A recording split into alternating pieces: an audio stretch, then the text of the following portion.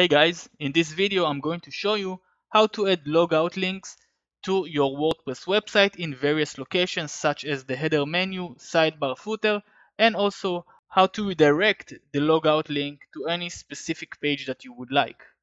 So we can see that the logout link is accessible through the admin menu bar over here.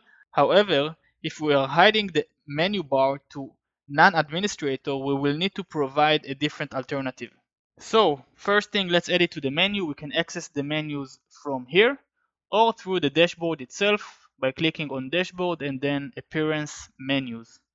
Excellent. Make sure you're editing the right menu, the header menu. And here we're going to choose the custom links option. We're going to enter the link and the link text. Go to the written blog post. You have the link in the description down below. And this is the default logout link. Copy it from here and we need to change this part, the domain name. Alright, we're going to paste it here in the URL. And over here we are going to change the domain name to our website. Okay, so it's going to be our domain name. I'm going to copy it. I'm going to delete this example.com just like that and paste it over here. Make sure I don't have the double slash over there, and I do, so I'm going to delete one of them just like that, and I'm going to enter logout, add to menu, and I can see that it was added to the bottom of the menu. Excellent. I'm just going to save the menu, navigate back to my home page to make sure it's over there and it's looking good, and it is. When clicking on it, if we did it correctly, it's going to show us this warning message, and when we're clicking on the logout in the warning message, we will finally be logged out.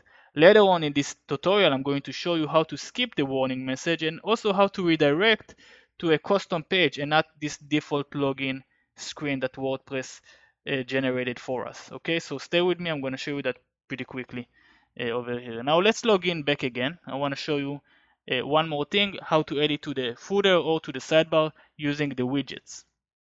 So go to appearance and then widgets. Over here, depends on the theme, you have many locations that where you can put widgets on. In this default theme 2020, we have only 2 locations, footer 1 and footer 2. In your theme you may have more than that.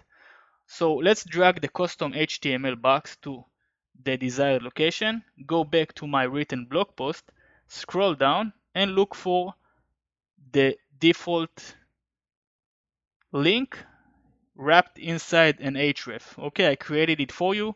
You can just use it, copy it from my blog post and type it, enter it over here. Of course, like we did earlier, we do need to change the domain name from the example.com to your actual domain name of your website. I'm gonna do it again one more time with you guys. Copy and paste it over here. Again, accidentally I have double forward slash. I'm going to delete one of them. Click save. Revisit my website.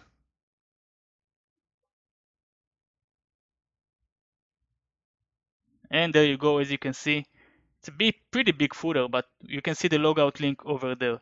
Clicking on it will act exactly as the link in the header, warning sign, and finally it's going to log us out.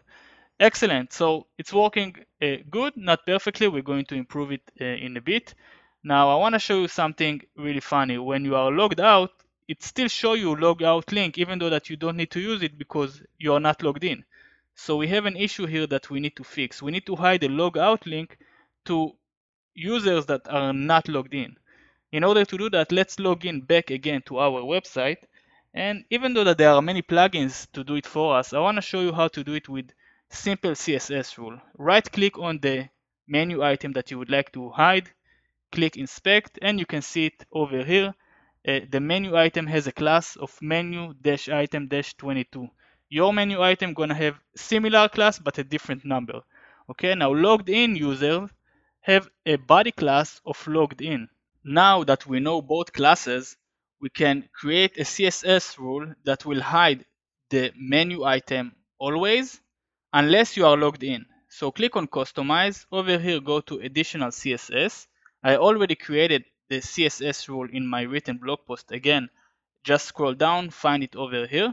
This CSS rule means hide this menu item, but show it if the user is logged in.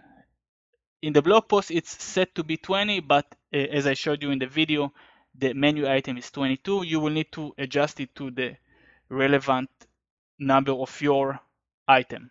Okay, just click publish, and when visiting the website, we can see the logout link there. However, if we're visiting from incognito, we can see that the link is not there, it's hidden, which is good because they don't need to see a logout link. Excellent. So now we have one more thing to do, which is to disable the warning screen and also redirect the logout link to a custom page. That's also very easy to do. We are going to use a function I created for you. So let's navigate back to the dashboard. Here we are going to Appearance and Theme Editor. We are going to look for the functions.php file from the list on the right. We're going to click here and scroll all the way to the bottom of this file. You may have less functions than I have. It's okay, don't worry about it, just scroll all the way to the bottom. Go to my written blog post one more time and scroll to the bottom. You will have the function near the end. Just copy it from here and paste it over here at the bottom. Now this function will redirect you to a specific page with ID of 10. You will need to change the ID here, the number 10, to the ID of the page that you desire.